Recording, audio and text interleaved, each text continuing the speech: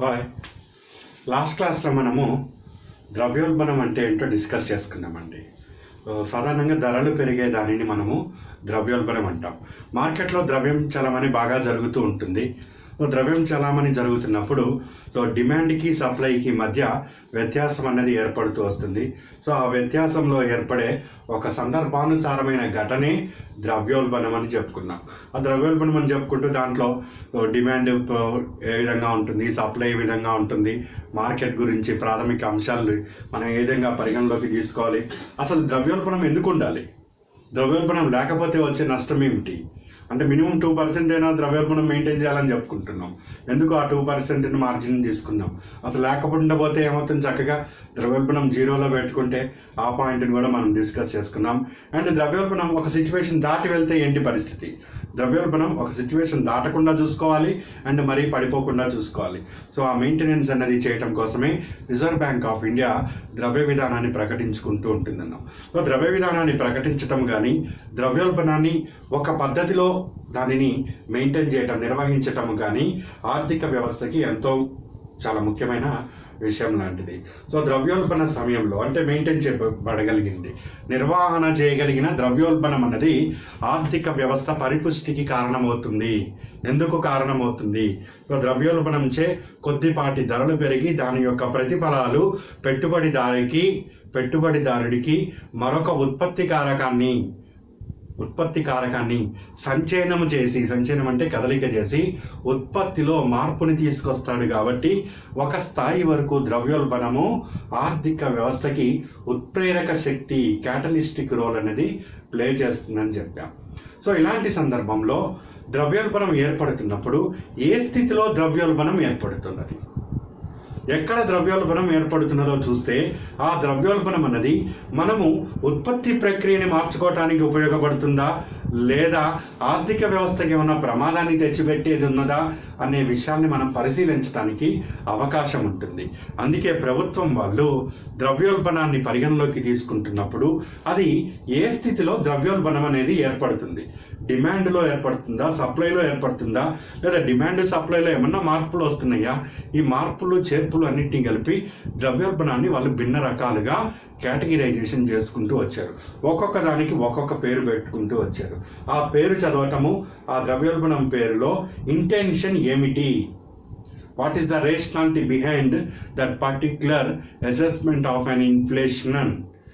ద్రవ్యోల్బణాన్ని లెక్కించటంలో ఆ ప్రత్యేక అంశం ఏదైతే ఉంటుందో అది తెలిస్తే ప్రభుత్వం తన విధి విధానాల్ని మార్చుకునే అవకాశం ఉంటుంది. అందుకని ద్రవ్యోల్బణాన్ని మనము భిన్న రకాలుగా చెప్తూ ఉంటాం.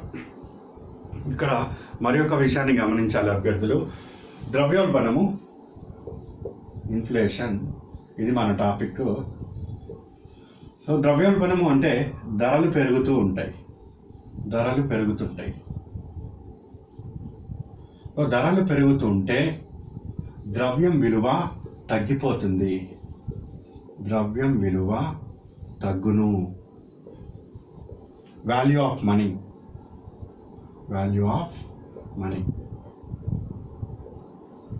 ఇది ఈ టాపిక్ అంతటికీ కూడా మొత్తం ద్రవ్యము, ద్రవ్యోల్బణము, బ్యాంకింగ్ వ్యవస్థ మరియు ద్రవ్య డిమాండ్లో మనం ఇంకా సిద్ధాంతాలు ఒకటి చెప్పుకోవాలి, ద్రవ్యరాశి సిద్ధాంతం అని.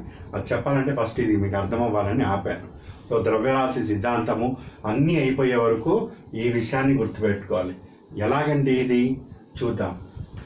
ఇప్పుడు ముగ్గురు వ్యక్తులం ఉన్నాం. ముగ్గురికి పెన్నులు కావాలి. ఈ పెన్ను ధర, ఒక పెన్ను ధర 10 రూపాయలు. పెన్ను ధర 10 రూపాయలు. ముగ్గురు వ్యక్తులు దీన్ని డిమాండ్ చేస్తున్నారు. ముగ్గురికి కావాలి డిమాండ్. ముగ్గురు ఉన్నాము, ముగ్గురికి పెన్నులు కావాలి. 3 × 10 30 రూపాయల్లో పెన్నులు అనేది వచ్చేస్తున్నాయి. ఇప్పుడు అందరికీ మనకు పెన్నులు అవసరం పడుతున్నాయి, అందరూ కావాలన్నారు. పెన్నుల ఉత్పత్తి మాత్రం జరగట్లేదు. పెన్నులు అయిపోయినాయి, మళ్ళీ కావాలన్నాను నేను. ముగ్గురు 10 రూపాయలు ఇస్తామన్నారు. ముగ్గురు జేబుల్లో 100 రూపాయలు ఉన్నాయి. ముగ్గురు ఇప్పుడు పెన్ను ధర 10 రూపాయల నుంచి 100 రూపాయలు సార్, ఇష్టం అంటే కొనండి లేకపోతే లేదన్నాడు అమ్మేటోడు. ముగ్గురు అన్నారు, 300 రూపాయలు అయింది. ఇప్పుడు ఇంకా అలాగో డిమాండ్ తప్పట్లేదు, దానికి కొంటూనే ఉన్నారు. వెంటనే వీడు పెన్నులోడ ఏమన్నాడు, 100 కాదు సార్ 200 పెట్టి 200 పెంచుతాను, కావాలంటే కొనండి లేకపోతే లేదన్నాడు. 200 పెట్టి కొంటాను అన్నాడు. సో ఇందులో ఇప్పుడు ముగ్గురు కొనే ఓపిక లేదు.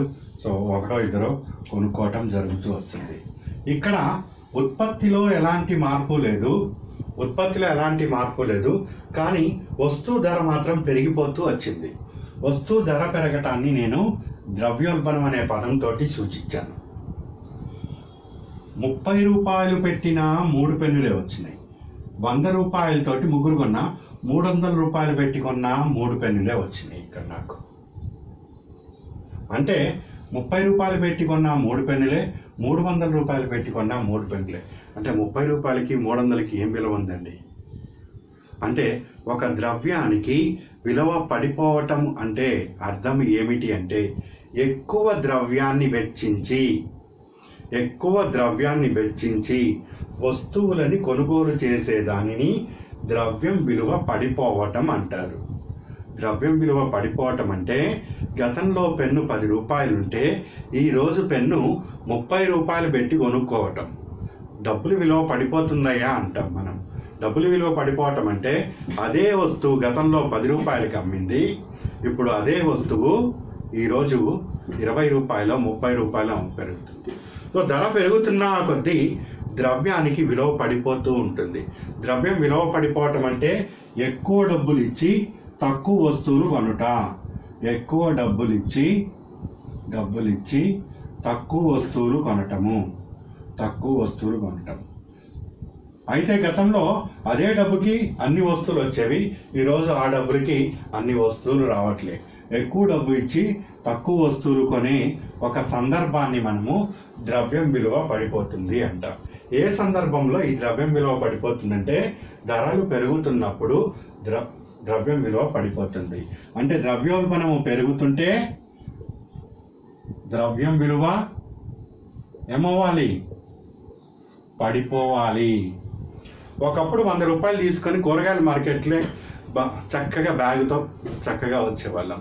ఈరోజు అదే 100 రూపాయలు తీసుకొని మార్కెట్కి వెళ్తే ఏమైపోతుంది? జేబులోనో లేకపోతే ఈ చిన్న క్యారీ బ్యాగ్లోనో పెట్టుకొని రావాల్సి వస్తుంది. ఇదేం పరిస్థితి అండి? అంటే పడిపోతుంది. మనం గతంలో తీసుకెళ్ళిన డబ్బుకి ఎక్కువ కూరగాయలు వచ్చేవి, ఇప్పుడు వెళ్తే రావటం లేదు. మనకు అర్థమయ్యే భాషలో అందరం కొనాల్సిందే కదా కూరగాయలు. సో ఇదండి. సో ఎక్కువ డబ్బుల్ని వెచ్చించేసి అదే వస్తువుల్ని అదే ద్రవ్యరాశిని ఈరోజు మనము కొనుగోలు చేస్తున్నామంటే డబ్బులు విలువ పడిపోతుంది.